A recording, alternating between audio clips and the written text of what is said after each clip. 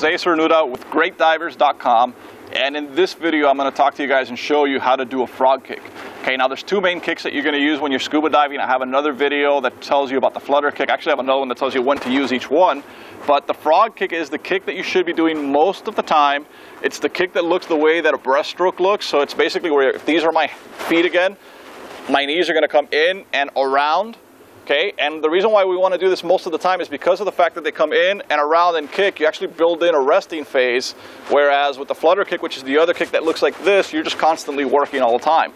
So what I want to tell you before I get inside the water is that with this kick, and I'll show you how this looks in a moment, your knees need to come in, they need to go around, and the most important thing that I see with students when I'm teaching this kick that happens is as the feet come in and around, you want to make sure that your heels have a moment where they actually face each other.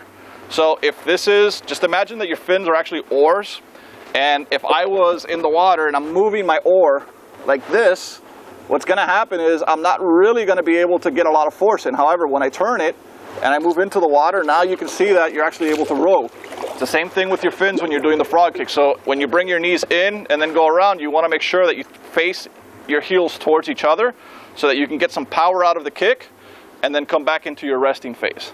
Okay, so that's the key to doing a really efficient frog kick. Again, the frog kick is the best kick to be doing when you're scuba diving because it has a resting phase built in.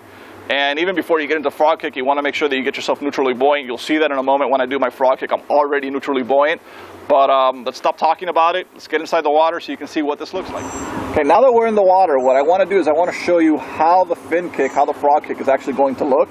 So what I'm going to do is, and of course I'll do this once I'm underneath the water, but what I'm going to do is I'm going to bring my knees in towards my body, and then my feet are going to come around. And remember, before my feet come together, you want to make sure that your heels are actually pointing towards each other. So the kick looks like this. It comes in, around, and then the heels face each other for a moment before they come around again. So this is the way that the kick should look. In, around, heels face each other, kick. In, around, heels face each other, kick.